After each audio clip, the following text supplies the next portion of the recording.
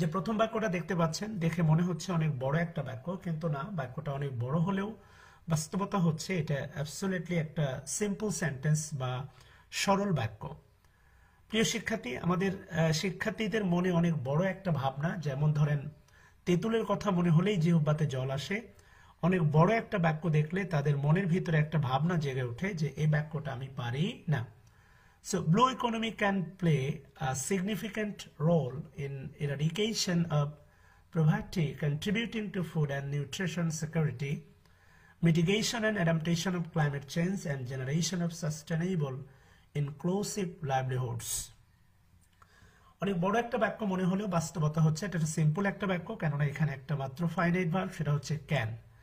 এবং আপনারা সবাই জানেন প্রিয় শিক্ষার্থী, সেটা হচ্ছে যতগুলো ফাইনাইট ভার্ব ততগুলো ক্লজ, এখানে একটি মাত্র ফাইনাইট ভার্ব আর একটি ক্লজ, আর এখানে যেহেতু কোনো কনজাংশন নাই, সো এটা অবশ্যই প্রিন্সিপাল ক্লজ বলেন বা এটা অবশ্যই সিম্পল সেন্টেন্স বলতে হবে, এর কোনো বিকল্প নাই, এটা অবশ্যই simple sentence.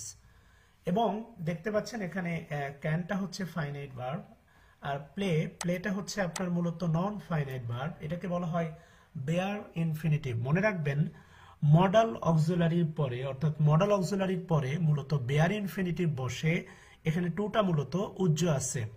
Blue economy can play a significant role, এখানে ব্লু ইকোনমি এটা হচ্ছে মূলত নাউন ফ্রেজ এবং এটাই মূলত হচ্ছে বাক্যের সাবজেক্ট। ক্যান পারে, প্লে বেয়ার ইনফিনিটিভ এটা non finite verb, ultimately verb এবং non finite verb. Blue economy can play কি মানে অবদান রাখতে পারে, সিগনিফিক্যান্ট রোল, এটাকে আমরা বলতে পারি অবজেক্ট।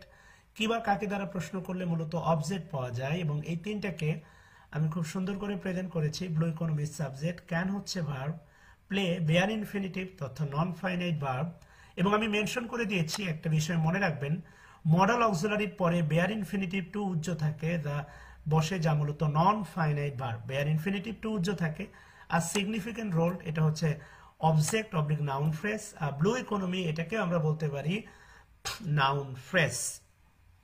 এবং প্রিয় শিক্ষার্থী দেখতে পাচ্ছেন এই রোল থেকে শুরু করে রোল থেকে বাকি যে অংশটা আছে, অর্থাৎ এই রোল থেকে রোলের পরে বাকি যে অংশটা আছে, এই পুরোটাই মূলত হচ্ছে এক্সটেনশন। এবং দেখেন বাস্তবতা হচ্ছে যে ব্লু ইকোনমি, যেটা ব্লু ইকোনমি বা সমুদ্র অর্থনীতি বা যেটাই বলেন না কেন, can play a significant role, অর্থাৎ একটা গুরুত্বপূর্ণ ভূমিকা রাখছে, অবদান রাখছে কোথায়, ইন ইরাডিকেশন অফ প্রভার্টি, অর্থাৎ দারিদ্র দূরীকরণে। এই যে ইনটা দেখতেছেন, এই যে সপ্তম বিভক্তি বা ইনটা দেখতেছেন, এই ইনটা কিন্তু সবার সাথে আছে।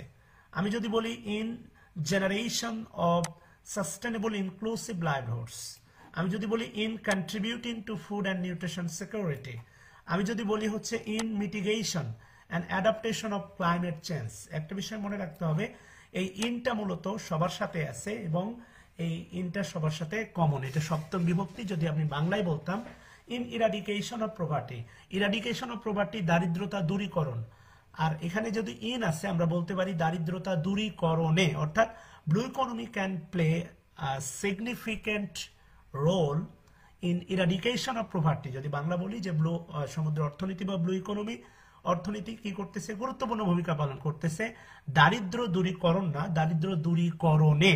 এই ইনটা মূলত সবার সাথে এখানে কমন আছে, in eradication of poverty, in contributing food and nutrition security, in mitigation of adaptation of climate change, and in generation of sustainable inclusive livelihoods. So সেটাই বলে দেওয়া আছে ইনশাআল্লাহ।